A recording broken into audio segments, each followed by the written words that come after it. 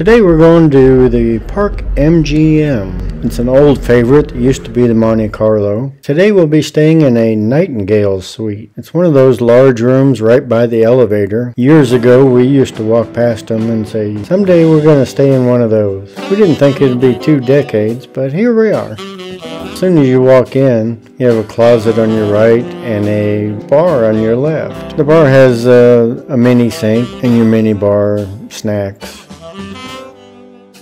A large entry into a very large room. The room looks even bigger because it's not square or rectangle. It's kind of odd shaped, but it makes it look even bigger. It is a very nice sized room. It has 2 queen beds. They're joined by a single headboard with a nightstand that has a Bluetooth speaker and a couple of night lights. It also has outlets and charging ports. And in the center of the room is a very soft red leather couch. The dinette set has 2 very comfortable leather chairs. A nice place to have a private meal. The long red couch by the window is a great perch for watching the beautiful sunrise or sunsets over Vegas.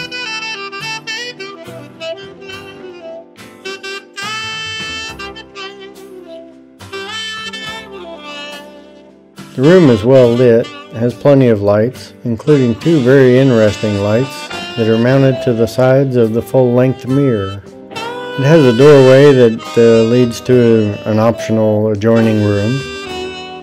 And then there's a very large bathroom. It has a large mirror with 1 sink and lots of counter space. There is no bathtub, but there is a very large walk-in shower. I love that bold red tile.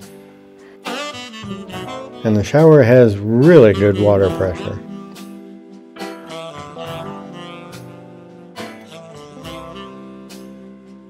The bathroom also has a separate water closet for privacy. Overall, we were very comfortable with this room, no complaints at all. Even though it's right near the elevator, we didn't hear any noise from the hallway. We recommend checking this room out. We really enjoyed staying at Park MGM. It's a very good location, especially if you're planning to attend an event at the T-Mobile Arena, or if you just like eating at Italy.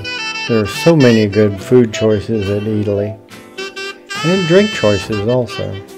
And that completes our stay at the Nightingale Suite at Park MGM. Hope you enjoyed it. If you're not subscribed, please do that. It really does help our channel. And hit that notification bell so you'll know when we put up more room and restaurant reviews.